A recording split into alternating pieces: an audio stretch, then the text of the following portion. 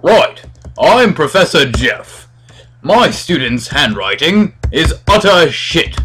That's why I decided to make the switch to the 21st bloody century and use EssaySafe.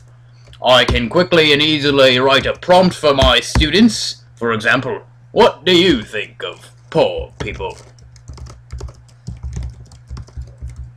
Better yet, what do I think of poor people? Let's not delve there.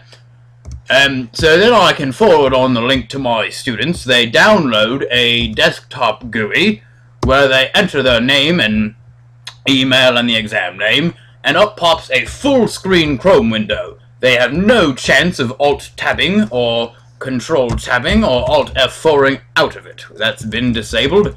When they're done answering my question in a very enlightened way, I do say so myself, this one Alex Rattray Chap, as the name indicates, is a smart fellow, clicks done, and from there I can easily see all entire dashboard of every submission. And not only can I access them all from Google Docs, I can download them via the Box API. Wonderful. Not only that, but when my students are being extra rubbish, I can, oh golly gee, look at that.